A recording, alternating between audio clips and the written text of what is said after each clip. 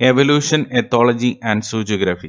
ഈ സെഷൻ നമ്മുടെ ഈ സെമസ്റ്ററിൽ പഠിക്കാനുള്ള എവല്യൂഷൻസ് എത്തോളജി സൂജിയോഗ്രഫി എന്ന് പറയുന്ന ആ കോഴ്സിന്റെ ഒരു introductory സെഷനാണ്. So in this session we are going to describe what is evolution, what is ethology, then what is സൂജിയോഗ്രഫി. വളരെ ബ്രീഫായിട്ടുള്ള ഡിസ്ക്രിപ്ഷനാണ് കൊടുക്കുന്നത്. First of all let us describe what evolution is. Evolution is the transformation of organisms from one form to another. ഇവിടെ exist ചെയ്യുന്ന ഭൂമിയിൽ നിലനിൽക്കുന്ന എല്ലാ ജീവജാലങ്ങളും പലതരത്തിലുള്ള transformations നടന്നിട്ട് ഉണ്ടായതാണ്. ഒറിജിനലായിട്ട് ഈ ഫോംസ് എക്സിസ്റ്റ് ചെയ്തിരുന്നത് ഇതുപോലെയുള്ള ഒരു സ്റ്റേറ്റിൽ ആയിരിക്കത്തില്ല. ഫോർ എക്സാമ്പിൾ നമ്മൾ ഹ്യൂമൻസിൻ്റെ തന്നെ കേസ് നോക്കുകയാണെങ്കിൽ നമുക്കൊരു ഏപ്പ് ലൈക്ക് ആൻസിസ്റ്റർ, ഡിസ്റ്റൻ്റ് ആയിട്ടുള്ളൊരു ആൻസിസ്റ്റർ ഉണ്ട് എന്ന് നമ്മൾ പറയും. ആ ക്വാഡ്രാപ്പിഡൽ ആയിട്ടുള്ള ഓർഗാനിസത്തിൽ സീരീസ് ഓഫ് ട്രാൻസ്ഫോർമേഷൻസ് നടന്നിട്ടാണ് ഇപ്പോഴുള്ള ബൈപ്പഡൽ വെറൈറ്റി ഉണ്ടായിരിക്കുന്നത്. അപ്പോൾ ഇവിടെയുള്ള ഒരു ഓർഗാനിസവും സ്റ്റാറ്റിക് അല്ല, they are dynamic, they are all prawn to change. This transformation occurring in the biological level, organismal level, is called organic evolution or biological evolution. In simple terms, evolution means change. മാറ്റം എന്നുള്ളതാണ് എവല്യൂഷൻ്റെ ഏറ്റവും simplest ആയിട്ടുള്ള definition അല്ലെങ്കിൽ core idea എന്ന് പറയുന്നത്. It can lead to speciation. Formation of species is called speciation. Species is the basic fundamental unit of classification. Then it can also produce different types of genera, families, orders, etc. etc. ഇപ്പോൾ പലതരത്തിലുള്ള ടാക്സയെ ഉണ്ടാക്കാൻ ഈ evolution എന്ന് പറയുന്ന transformation പ്രോസസ്സിന് സാധിക്കും. എവല്യൂഷൻ്റെ example നമുക്കൊന്ന് analyse ചെയ്യാം. ഇപ്പോൾ കറണ്ട് കണ്ടീഷനിൽ നമുക്ക് ഏറ്റവും ആപ്റ്റായിട്ട് എവല്യൂഷനെ എക്സ്പ്ലെയിൻ ചെയ്യാൻ പറ്റുന്നത് COVID-19 എന്ന് പറയുന്ന വൈറസിൻ്റെ ആ സ്പ്രെഡ് അല്ലെങ്കിൽ അതിൻ്റെ ട്രാൻസ്ഫോർമേഷനെ ബേസ് ചെയ്തിട്ടാണ്. As we all no, this particular virus originated in China. ചൈനയിൽ നിന്ന് ഒറിജിനേറ്റ് ചെയ്ത് ലോകത്തിൻ്റെ പല ഭാഗങ്ങളിലേക്ക് സ്പ്രെഡ് ചെയ്തു. ലോകത്തിൻ്റെ പല കോണ്ടിനെൻസിലും ഇപ്പോൾ എക്സിസ്റ്റ് ചെയ്യുന്ന വെറൈറ്റീസ് എന്ന് പറയുന്നത് ഒറിജിനലി ചൈനയിൽ ഉണ്ടായ ആ വെറൈറ്റി അല്ല. That means transformations has been taken place in this particular virus. ഈ ട്രാൻസ്ഫോർമേഷൻ നടന്നത് കൊണ്ട് ഇപ്പോൾ പല സ്ട്രെയിൻസും ലോകത്തിൻ്റെ പല ഭാഗങ്ങളിലും എക്സിസ്റ്റ് ചെയ്യുന്നു. ഫോർ എക്സാമ്പിൾ, ഡെൽറ്റ വൈറസ് എന്ന് പറയുന്ന വളരെ ഭീകരമായിട്ടുള്ള വൈറസ് ഇപ്പോൾ കേരളത്തിൽ സ്പ്രെഡ് ചെയ്തുകൊണ്ടിരിക്കുകയാണ്. ഇപ്പോൾ ഇന്ത്യയിൽ ഈ വൈറസ് വെറൈറ്റി റിപ്പോർട്ട് ചെയ്തിട്ടുണ്ട്. ഇനി ഇത് പല ഭാഗങ്ങളിലേക്കും സ്പ്രെഡ് ചെയ്യാം. അതിനുള്ള പോസിബിലിറ്റീസ് ഒക്കെ ഉണ്ടെന്നുള്ളതാണ്. ഇപ്പോൾ മൈന്യൂട്ടായിട്ടുള്ളൊരു ഓർഗാനിസത്തിൽ വളരെ ചെറിയൊരു സമയം കൊണ്ട്, 1-2 വർഷം കൊണ്ട് ഇത്രയധികം ട്രാൻസ്ഫോർമേഷൻ നടക്കാനുള്ള കാരണം എന്താണ്? അതിൻ്റെ ജനറ്റിക് മെറ്റീരിയൽ തന്നെയാണ്. As we all no, the genetic material of this particular virus is RNA. RNA is very unstable than DNA. In most of the organisms, the genetic material is DNA, but in some viruses, the genetic material is RNA. RNA, as I said earlier, it is very unstable. ഈ unstable ആയതുകൊണ്ടാണ്, stability ഇല്ലാത്തത് കൊണ്ടാണ് ഇത് frequent ആയിട്ട് change ചെയ്ത് പുതിയ പുതിയ strains ആയിട്ട് മാറിയത്. മൈക്രോ ഓർഗാനിസത്തിൻ്റെ ലെവലിൽ എങ്ങനെ എവല്യൂഷൻ നടക്കുന്നു എന്നതിൻ്റെ ഒരു ബെസ്റ്റ് എക്സാമ്പിളാണ് ഈ COVID-19 സ്പ്രെഡ്, അതിൻ്റെ എവല്യൂഷൻ എന്ന് പറയുന്നത്. എവല്യൂഷനെ ഇൻട്രൊഡ്യൂസ് ചെയ്യുമ്പോൾ നമ്മൾ അറിഞ്ഞിരിക്കേണ്ട ഒരു കാര്യമാണ് ട്രീ ഓഫ് ലൈഫ്. എല്ലാ ഓർഗാനിസവും ഇപ്പോൾ ഇവിടെ എക്സിസ്റ്റ് ചെയ്യുന്ന എല്ലാ ഫോംസും ഒറിജിനേറ്റ് ചെയ്തിരിക്കുന്നത് ഒരു കോമൺ ആൻസിസ്ട്രൽ സ്റ്റോക്കിൽ നിന്നാണ്. ഒരു യൂണിസെല്ലുലാർ പ്രോകാരിയോട്ടിക് ലൈഫ് ഫോമിൽ നിന്നാണ് ഒറിജിനേറ്റ് ചെയ്തിരിക്കുന്നത്. That particular ancestral form is known as Luca, last universal common ancestor. ഈ ആൻസിസ്റ്ററിൽ പലതരത്തിലുള്ള ട്രാൻസ്ഫോർമേഷൻ നടന്ന്, ഡൈവർജൻസ് നടന്ന് പ്ലാന്റ്സും ആനിമൽസും പലതരത്തിലുള്ള മൈക്രോ ഓർഗാനിസംസും എല്ലാം ഇവോൾവ് ചെയ്തു. അപ്പോൾ നമ്മൾ ഈ എവല്യൂഷൻ ഡിസ്കസ് ചെയ്യുമ്പോൾ ഏതൊക്കെ തരത്തിലുള്ള മെക്കാനിസംസ് ആണ് ഓരോരോ ഗ്രൂപ്പുകൾ ഉണ്ടാകാനുള്ള കാരണമായത്, അതിനെക്കുറിച്ചൊക്കെയാണ് മെയിനായിട്ട് ഡീല് ചെയ്യുന്നത്. ഇതിനകത്ത് നമ്മൾ ഡിസ്കസ് ചെയ്യാൻ പോകുന്ന മേജർ ടോപ്പിക്സ് ഏതൊക്കെയാണെന്നുള്ളത് ഒന്ന് വളരെ ബ്രീഫായിട്ട് പറയാം. ഒന്നാമതാണ് origin of life, early theories. അത് നമ്മൾ ഡിസ്കസ് ചെയ്യും. ഹിസ്റ്റോറിക്കൽ പെർസ്പെക്റ്റീവ് മാത്രമുള്ള കുറച്ച് തിയറീസ് ഒക്കെ ഉണ്ട്, നോൺ സയൻറ്റിഫിക് ആയിട്ടുള്ള തിയറീസ് ഒക്കെ ഉണ്ട്. അതൊക്കെ വളരെ ബ്രീഫായിട്ട് നമ്മൾ ഡിസ്ക്രൈബ് ചെയ്യും. പിന്നെ സയൻറ്റിഫിക് പ്രൂഫുള്ള, സയൻറ്റിഫിക്കലി ആപ്റ്റ് ആയിട്ടുള്ള, കറക്റ്റ് ആയിട്ടുള്ള കുറേ തിയറീസ് ഉണ്ട്. അതിനെ വളരെ ഇമ്പോർട്ടൻസ് കൊടുത്ത് ഡിസ്ക്രൈബ് ചെയ്യും. For example Oparin Haldane concept, life originate ചെയ്യാൻ കാരണമായിട്ടുള്ള കണ്ടീഷൻസ് എന്തൊക്കെയാണെന്നുള്ളത് വളരെ ആപ്റ്റായിട്ട് സയൻറ്റിഫിക് ആയിട്ട് എക്സ്പ്ലെയിൻ ചെയ്ത ഒരു കൺസെപ്റ്റാണ് biochemical evolution or origin of life, proposed by Oparin and Haldane. പിന്നെ ഉള്ളത് major theories on organic evolution ആണ്. അതായത് ഡാർവിൻ്റെ theory, ലാമാർക്കിൻ്റെ theory, വെയ്സ്മാൻ്റെ theory, ഡീവറീസിൻ്റെ mutation theory. ഈ എവല്യൂഷൻ എന്ന് പറയുന്ന പർട്ടിക്കുലർ ശാസ്ത്രശാഖയ്ക്ക് ഇത്രയും പ്രോമിനൻസ് കിട്ടാനുള്ള, ഇമ്പോർട്ടൻസ് കിട്ടാനുള്ള കാരണം ചാൾസ് ഡാർവിൻ എന്ന് പറയുന്ന സയൻറ്റിസ്റ്റ് ആണ്, അല്ലെങ്കിൽ എവല്യൂഷണറി ബയോളജിസ്റ്റ് ആണ്. അപ്പോൾ അദ്ദേഹത്തിൻ്റെ ഒബ്സർവേഷൻസ്, അദ്ദേഹത്തിൻ്റെ തിയറീസ് ഒക്കെയാണ് ഇത് ഫോർമുലേറ്റ് ചെയ്യാനുള്ള കാരണം. ഡാർവിൻ്റെ കൺസെപ്റ്റ് എന്താണ്, അത് എങ്ങനെയാണ് ഓപ്പറേറ്റ് ചെയ്യുന്നത്, ആ മെക്കാനിസം എങ്ങനെയാണ് വർക്ക് ചെയ്യുന്നത്, അതിൻ്റെ മോഡേൺ ആയിട്ടുള്ള ഔട്ട്ലുക്ക്, അതുപോലെ തന്നെ അതിനെ മോഡേൺ ആയിട്ടുള്ള സയൻറ്റിസ്റ്റുകൾ, ബയോളജിസ്റ്റുകൾ എങ്ങനെയാണ് ഇൻ്റർപ്രറ്റ് ചെയ്തിരിക്കുന്നത്, ഇതുപോലുള്ള കാര്യങ്ങളൊക്കെ ഡിസ്കസ് ചെയ്യും. അത് modern concepts in organic evolution എന്ന് പറയുന്ന കോണ്ടസ്റ്റിലൊക്കെയാണ്. അപ്പോൾ അതിനകത്ത് മാത്തമാറ്റിക്സ് ഒക്കെ ഇൻവോൾവ് ആയിട്ടിരിക്കുന്ന പോപ്പുലേഷൻ ജെനറ്റിക്സ് ഒക്കെ വരും.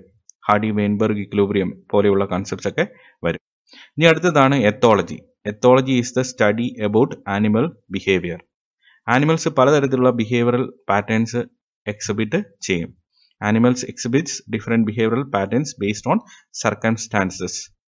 അവരുടെ പലതരത്തിലുള്ള ജീവിത സാഹചര്യങ്ങളെ, കണ്ടീഷൻസിനെ അനുസരിച്ചിട്ട് they will exhibit different behavioral patterns. So what are the different behavioral patterns exhibited by animals? How do they exhibit? What are the underlying mechanisms? What are the factors which induce them to conduct these type of behavioral activities? ഇതൊക്കെയാണ് ethology എന്ന് പറയുന്ന കോണ്ടസ്റ്റിൽ നമ്മൾ describe ചെയ്യാൻ പോകുന്നത്. For example, ഇവിടെ നിങ്ങൾ കാണുന്നത് peacock എന്ന് പറയുന്ന ഓർഗാനിസത്തിൻ്റെ കോർട്ട്ഷിപ്പ് ബിഹേവിയർ ആണ്. This particular male variety is trying to impress the female for mating.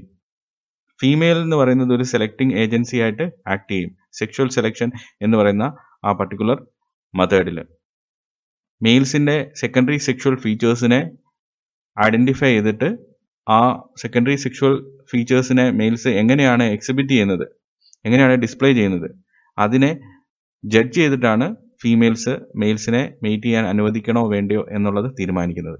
So it is A type of behavioural pattern called കോർട്ട്ഷിപ്പ് behaviour. ഇതുപോലുള്ള പാറ്റേൺസിനെ കുറിച്ചൊക്കെയാണ് നമ്മൾ ഡിസ്ക്രൈബ് ചെയ്യാൻ പോകുന്നത്. Major topics covered. Learning, important ആയിട്ടുള്ള ഒരു ആസ്പെക്റ്റ് ആണ് ലേണിംഗ് എന്ന് പറയുന്നത്. ഒരു ബിഹേവിയറൽ മോഡിഫിക്കേഷൻ ആണ്. Learning is A behavioural modification occurring in organisms through practice or experience, not through maturation or inheritance. ജനറ്റിക്കലായിട്ട് pass ചെയ്യുന്ന ഒരു ബിഹേവിയറൽ മോഡിഫിക്കേഷൻ അല്ല ലേണിംഗ് എന്ന് പറയുന്നത്. അത് എക്സ്പീരിയൻസ് കൊണ്ടും പ്രാക്ടീസ് കൊണ്ടും ഒരു ഓർഗാനിസം ഉണ്ടാക്കിയെടുക്കുന്ന ബിഹേവിയറൽ മോഡിഫിക്കേഷൻ ആണ്. അപ്പോൾ ലേണിങ്ങിൻ്റെ ഡിഫറെൻറ്റ് ആസ്പെക്ട്സ് ഏതൊക്കെയാണ്, different types of learning mechanisms, അതൊക്കെ നമ്മൾ വളരെ ഡീറ്റെയിൽഡ് ആയിട്ട് ഡിസ്ക്രൈബ് ചെയ്യും. For example ഹാബിറ്റുവേഷൻ, sensitisation, latent learning, പാവ്ലോവിൻ്റെ classical conditioning, imprinting, ഇതുപോലുള്ള മെക്കാനിസംസ് എല്ലാം എക്സ്പ്ലെയിൻ ചെയ്യും. Then we also deal with the types of behaviours. പലതരത്തിലുള്ള ബിഹേവിയേഴ്സ് ഉണ്ട്. നേരത്തെ പറഞ്ഞ പോലെ കോർട്ട്ഷിപ്പ് ബിഹേവിയർ, അതുപോലെ തന്നെ aggressive behaviour, then social organisation, ഇതിനെക്കുറിച്ചെല്ലാം നമ്മൾ ഡിസ്ക്രൈബ് ചെയ്യും. സോഷ്യലി ഓർഗനൈസ്ഡ് ആയിട്ടുള്ള പല ഓർഗാനിസംസും എക്സിസ്റ്റ് ചെയ്യുന്നുണ്ട്. For example honey Bs, then Ans, then humans, primates. ജനറലായിട്ട് പറയുകയാണെങ്കിൽ എല്ലാം സോഷ്യൽ ഓർഗനൈസേഷൻ ഫോളോ ചെയ്യുന്ന ഓർഗാനിസംസ് ആണ്. അപ്പോൾ അവയ്ക്ക് കമ്മ്യൂണിക്കേറ്റ് ചെയ്യാൻ പലതരത്തിലുള്ള മെത്തേഡ്സ് ഉണ്ടായിരിക്കും. ഇപ്പോൾ ഫോർ എക്സാമ്പിൾ ആൻസ് ഒക്കെ ആണെങ്കിൽ കമ്മ്യൂണിക്കേറ്റ് ചെയ്യുന്നത് ത്രൂ കെമിക്കൽ സിഗ്നലിംഗ് ആണ്, ത്രൂ ഫിറോമോൺസ് ആണ്. അതൊക്കെ നമ്മൾ വളരെ ഡീറ്റെയിൽഡ് ആയിട്ട് ഡിസ്ക്രൈബ് ചെയ്യും. ഇനി അടുത്താണ് സൂജിയോഗ്രഫി. സൂജിയോഗ്രഫി is the study about animal distribution. സൂജിയോഗ്രഫി mainly deals with the factors and mechanisms of animal distribution. How do animals are distributed in this particular world? ബയോസ്ഫിയറിൽ എങ്ങനെ ഡിസ്ട്രിബ്യൂട്ട് ചെയ്തിരിക്കുന്നു, എന്തൊക്കെ ഫാക്ടേഴ്സ് ആണ് ആ ഡിസ്ട്രിബ്യൂഷനെ ഇൻഫ്ലുവൻസ് ചെയ്യുന്നത്. ഇപ്പോൾ എക്സാമ്പിൾ പറയുകയാണെങ്കിൽ elephants exist in 2 Stokes, African elephant and Asian elephant. ഇത് രണ്ടും യുണീക്കാണ്. They all possess some differences. ആ ഡിഫറൻസസ് എക്സിസ്റ്റ് ചെയ്യാനുള്ള കാരണം ഇത് രണ്ടും ഡിസ്കണ്ടിന്യൂസ് ഡിസ്ട്രിബ്യൂഷൻ കാണിക്കുന്ന വെറൈറ്റീസ് ആണ്. അതായത് African elephant only exist in African continent, then Asian elephant only exist in Asian continent. അപ്പോൾ ഡിസ്കണ്ടിന്യൂസ് ഡിസ്ട്രിബ്യൂഷൻ പോലെയുള്ള പാറ്റേൺസ് എങ്ങനെ എക്സിസ്റ്റ് ചെയ്യുന്നു, അതിനുള്ള കാരണം എന്താണ്, ഇവ തമ്മിൽ ഒരു കണ്ടിന്യൂറ്റി ലാഗ് എങ്ങനെ ഉണ്ടായി ഈ ആഫ്രിക്കൻ വെറൈറ്റിയും ഏഷ്യൻ വെറൈറ്റിയും തമ്മിൽ, ഇതുപോലുള്ള കാര്യങ്ങളെല്ലാം നമ്മൾ ഡിസ്ക്രൈബ് ചെയ്യും. പിന്നെ നമ്മൾ ഓസ്ട്രേലിയ എന്ന് പറയുന്ന കോണ്ടിനെന്റിനെ സ്പെസിഫിക് ആയിട്ട് നോക്കുകയാണെങ്കിൽ അവിടെയുള്ള പല ഓർഗാനിസംസും എൻഡമിക് ആണ്, യുണീക്കാണ്. ഇപ്പോൾ എൻഡമിസം എന്ന് പറയുന്ന പ്രോപ്പർട്ടി എങ്ങനെ വരുന്നു, യുണീക്ക് ആയിട്ടുള്ള ഐസൊലേറ്റഡ് ആയിട്ടുള്ള ഡിസ്ട്രിബ്യൂഷൻ എങ്ങനെ വരുന്നു. ഇനി ചില ഓർഗാനിസം എടുക്കുകയാണെങ്കിൽ വളരെ കോസ്മോപൊളിറ്റൻ ഡിസ്ട്രിബ്യൂഷൻ ആയിരിക്കും കാണിക്കുന്നത്, ലോകത്തിന്റെ എല്ലാ ഭാഗത്തും അവ എക്സിസ്റ്റ് ചെയ്യും. അപ്പോൾ അവയെ അങ്ങനെ പല എൻവയോൺമെന്റൽ കണ്ടീഷൻസിൽ എക്സിസ്റ്റ് ചെയ്യാൻ സഹായിക്കുന്ന ഫീച്ചേഴ്സ് എന്തൊക്കെയാണ്, how do they get adapted to different എൻവയോൺമെന്റൽ conditions. അപ്പോൾ ഇതിനെക്കുറിച്ചൊക്കെ വളരെ ഡീറ്റെയിൽഡ് ആയിട്ട് നമ്മൾ ഡിസ്ക്രൈബ് ചെയ്യും. അപ്പോൾ ഇവിടെ ഡിസ്ക്രൈബ് ചെയ്യുന്ന മേജർ ടോപ്പിക്സ് എന്തൊക്കെയാണെന്ന് നോക്കാം. Continental drift theory. ഒറിജിനലി എർത്തിൽ ഒരു കോണ്ടിനെന്റ് മാത്രമേ ഉണ്ടായിരുന്നുള്ളൂ. ആ കോണ്ടിനെന്റിനെ കവർ ചെയ്ത് ഒരു മാസീവായിട്ടുള്ള ഒരു ഓഷ്യനും ഉണ്ടായിരുന്നു. പിന്നെ പ്ലേറ്റ് ടെക്ടോണിക്സ്, അതായത് ടെക്ടോണിക് പ്ലേറ്റ്സിന്റെ മൂവ്മെന്റിന്റെ ഫലമായിട്ട് ഈ ഇപ്പോൾ എക്സിസ്റ്റ് ചെയ്യുന്ന ആ കോണ്ടിനെന്റ്സ് ഫോം ചെയ്തു.